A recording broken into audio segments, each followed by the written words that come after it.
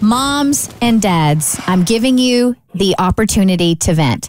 Listen, we are not coming down on Halloween, all right? If you enjoy the holiday, more power to you. If it's your jam, that's awesome. This is not what that's about.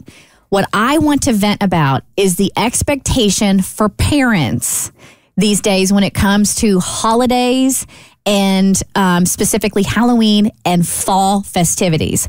1-855-BERT Show, 855-237-8746. Because what I want to know, did our parents do this stuff and go above and beyond for us when we were kids and we just don't remember it because we didn't have adult brains and we didn't realize how much, I don't want to call it a hassle, but how much work it is.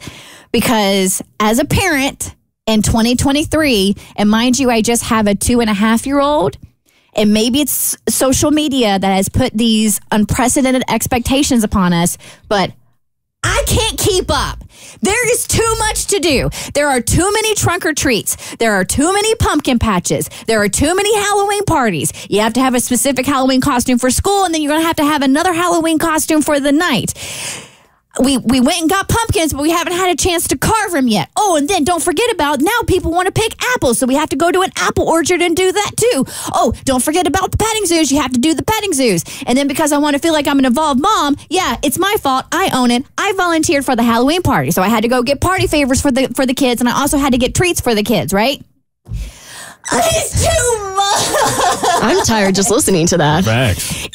So what I seriously want to know, are fall festivities and Halloween are they on crack this year, or has it always been like this? I feel like it's, we didn't do this stuff when I was a kid, but maybe it's because of where we lived or my parents being British. It's probably that one. But I cannot tell you the weird panic and failure I felt as a mother when last weekend I realized we hadn't gone to a pumpkin patch. It was like 2 weekends ago, and we weren't going to be able to go because our weekends were tied up.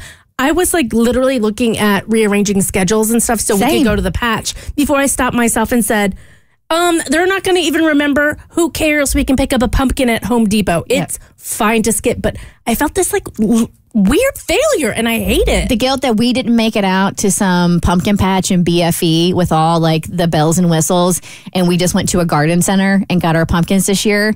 Like I did. I felt like I was failing in some way. And then FYI, we don't have a jack-o'-lantern this year. We don't either. We didn't have any time to carve crap. No. I know. Oh, you're a bad mom, Kristen. Do you know the failure I feel as a mother? You should feel that way. Stab a knife into a pumpkin. Do you know how relieving that would actually feel if I could like put a knife to a pumpkin right now? Uh-huh. All right, Sydney, welcome to the Bert Show. Thanks for joining the conversation. Would you like to be a part of our fall vent line? Absolutely. Go for it. I did not have Halloween growing up because it was my dad's birthday.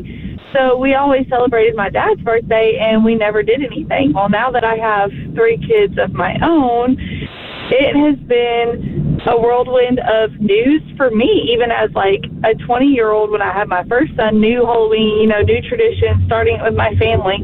But then again, this year, everything has been so fast and so rushed that I feel like we haven't been able to do anything. We haven't been to the pumpkin patch. My 5-year-olds asked me, are we going to carve pumpkins? So I literally went to Walmart and got pumpkins and let them paint them because I was not giving my 3-year-old and 1-year-old a knife to carve pumpkins. But I also, just picked up on things. My husband's been working a lot because the plants around here are having a lot of overtime. And so he's been working, and the stress is falling on me as a mom. Yeah. And it's a lot to do. Pumpkin patches, all these fall festivals happen on the same day, too. How are we supposed to make it to 6 of them? Yep. I know, girl. The same day. And 3 kids, 5, 3, and 1. Like, that's enough in itself to have 3 kids at 5 different fall festivals in one day, and then my parents don't celebrate it, so it's not like my parents are going with me to help. So it's definitely been a whirlwind, and I think $45 for one costume is kind of ridiculous. I hear you. I'm glad you were able to vent, Sydney. Trina, welcome to the Bert Show. Go ahead and get those vents out. I love Halloween. I absolutely love it. I'm a big dress-upper. I love it, especially since I've had kids. But this morning, I woke up at 3 a.m., and while trying to move into a new house, go to the pumpkin patch, do all the Halloween stuff, I realized at 3 o'clock this morning, I had not made treat boxes for my daughter's class.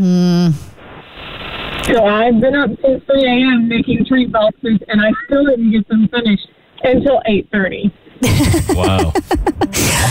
Hopefully you feel a little better that you got to vent. Paula, welcome to the Bert Show. Go ahead and get that vent out. Oh, my gosh. You think it gets better when they get to be teenagers, but it doesn't. I have 3 uncarved pumpkins driving around in the trunk of my car because we haven't gotten there yet. Right? So what am I going to do with 3 very large pumpkins that took her 30 minutes to pick out that we never got a chance to carve? Yeah. But it's the catch-22, right? Because she's 16, but you still want her to be a kid, so you want to engage these things. Yeah. But you were done with this when they were like 6. So for 10 years, I've been like, yay, she's going to be a teenager soon. We don't have to do this anymore, but you do. Yeah. So it doesn't get better. Well, there's that. Yep. The Bert Show.